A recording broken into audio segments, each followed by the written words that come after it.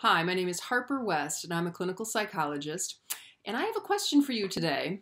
What emotion is the most damaging for relationships? Now, certainly you could argue that it's anger and the conflicts and bickering and even violence that sometimes erupt in relationships is not healthy. But I would suggest that shame is actually the problem. Embarrassment and humiliation are often connected to feelings of rejection, unworthiness, and feeling unloved. Shame is what we call a primary emotion. It's often lurking underneath anger and violence, and it provokes us into anger. I actually like the saying, anger is shame's bodyguard, because it indicates that there's a self-protective or defensiveness to anger, especially in relationships. We use this anger to keep others at a distance, usually to help to prevent us being seen as flawed or shameful or unworthy in some way. This idea is really powerful for me because I believe that shame is a very essential driver of most human behavior, especially in relationships. And we certainly need to learn to accept our own shame and tolerate our own shame. And this self-acceptance can be very healthy for ourselves and our own relationship with ourselves. But shame tolerance is also essential for healthy relationships. And that's where I really like to see this issue move forward and help us to understand that shame affects relationships. And we know that shame is a pro-social emotion, meaning that it helps us stay in relationships. And we believe there's a strong evolutionary component to this, that when we're ashamed, when we did something wrong, we know that we need to resolve that with our tribe, with our relationships, and fix that through apologizing and changing our behavior. And in this way, shame can seem kind of distancing, but also reconnecting us to others. When we feel shame, we may, put our heads down and want to sink into the floor and feel we want to disconnect from others.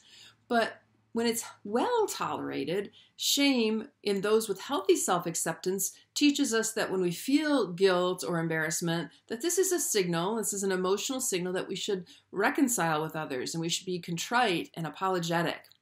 And in this way, shame is a pro-social emotion that's designed to strengthen our relationships and our connections with others. Basically, we're all going to make mistakes. We're all flawed human beings. We need to have that signal of shame or embarrassment to tell us that we did make a mistake and to urge us to fix that mistake with our partners. Yet, this is the paradox, is that shame also can lead to difficulty in relationships and disconnection. Just as love is a connecting emotion, unhealthy levels of shame or poor shame tolerance can lead to distance and disconnection in relationships. So how does that happen? As a psychotherapist, I see the effects of poor shame tolerance every day in relationships, whether they're couples therapy or individuals therapy. And I spend a lot of time talking about what I call the 3 blame shifting strategies.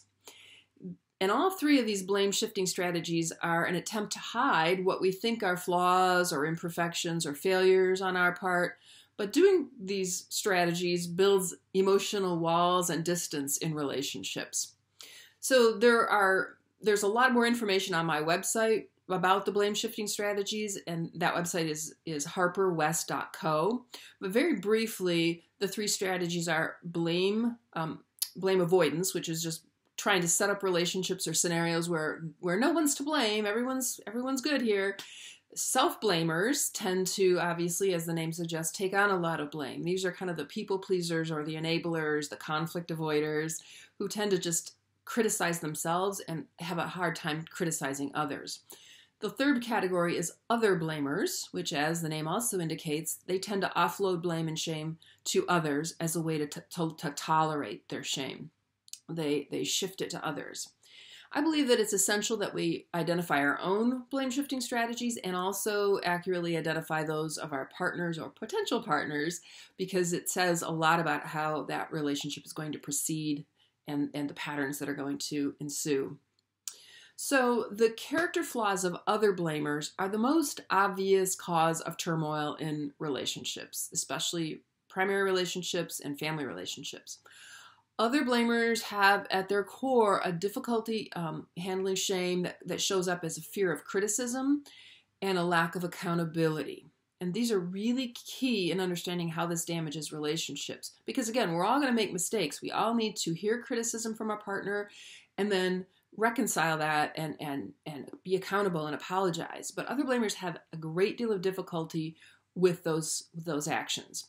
They tend to shift the blame to some degree to their partner using lies or justifications or gaslighting techniques, a wide range of things, escalating even up to verbal and physical abuse. Through their combativeness and accusations, other blamers tend to teach their partner to pull away because often this partner is someone who is uncomfortable with conflict to begin with. And then if there's escalating or continual chronic conflict, that's going to be very difficult to overcome for the relationship. And even those with very mild other blaming tendencies fear intimacy, because with intimacy comes honest criticism perhaps and a need for accountability. Again, these are very threatening to their tender, insecure psyches. And this triggers the fear response, leading to hypervigilance and hypersensitivity to criticism, overreaction to blame and shame, and again, in even severe cases, rage or violence. The passiveness that is a common trait of self-blamers and blame avoiders exacerbates the behavior of the other blamers. Their lack of assertiveness and their sort of enabling behaviors tend to make the behavior of other blamers worse by allowing it to continue. Self-blamers have good intentions often. They want to reduce conflict or avoid conflict, but this tends to placate the other blamers and escalates their unhealthy blame-shifting behaviors. So again, these three blame-shifting strategies make sense on an individual level. They're very self-protective and adaptive skills that were learned in childhood, but they're very harmful for adult relationships. What may alleviate the pain of shame for one person causes a couple to struggle. They're going to struggle to connect emotionally to get the love and reassurance that they both naturally want. So I spend quite a bit of time talking about these blame-shifting strategies in therapy and how they harm relationships. And of course, we can see that other blamers can't take criticism. They tend to lash out at others in blame-shifting over maybe even very minor disagreements. And this can lead to a cycle of blame and defend that's unhealthy, or the self-blamer or the blame avoider on the other side of the equation may just give up and tire of being the source of this blame and the blame shifting, and they may just check out of the relationship and they're just going to say, who cares? And this checking out or shutting down or withdrawing in relationships is obviously going to lead to an unhealthy distance and disconnection that feels difficult for most people to handle. Certainly we can look at the inability to apologize is a very difficult thing for relationships. We all need to acknowledge our faults and acknowledge our imperfections and own them in a healthy way. This also helps us show up as authentic and real in relationships.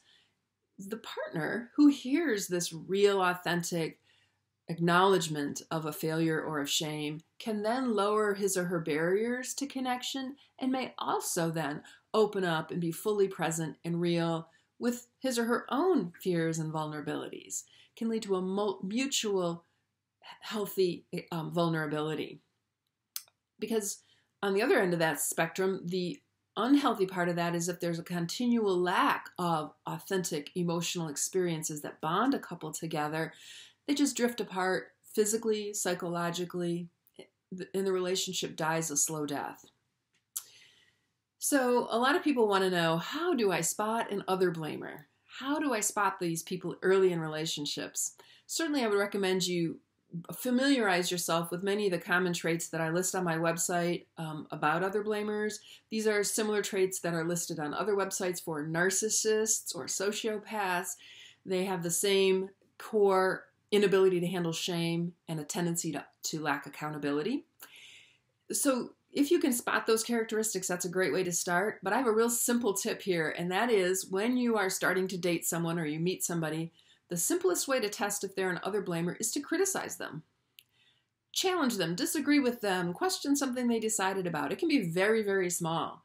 Challenge them in this way and see what happens. Can they gracefully handle this disagreement? Can they admit being wrong? Can they compromise in any way? And if they don't, watch what happens. Do they become defensive? Do they begin to shift blame and justify their behaviors with excuses? If this happens, you can see that this is a small little test, but it may indicate that they lack accountability, and that may be a challenge in future bigger conflicts in the relationship. So all of these ideas are part of a concept that I developed called self-acceptance psychology. And this is based on this idea of poor shame tolerance being the core of a lot of unhealthy behaviors, everything from depression and anxiety to relationship conflicts, as I've discussed here. It's essential, as I mentioned, to identify your own blame shifting patterns, but also those of your partner or your potential partner.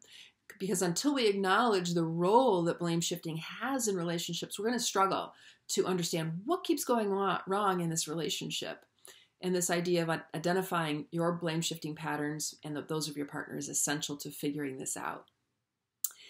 Again, lots more information at harperwest.co. I'm also on social media. Check me out on Facebook at Harper West, psychologist and author. And appreciate you listening today, watching this video. And understand overall that the idea of self-acceptance. Self-acceptance is so important to understanding ourselves, moving towards a healthy shame tolerance for ourselves, which then helps our relationships. You can learn a lot more about self-acceptance as well by signing up for my email list on the website, and you'll get a free handout on how to develop self-acceptance. So in closing, have a great day and be kind to yourself.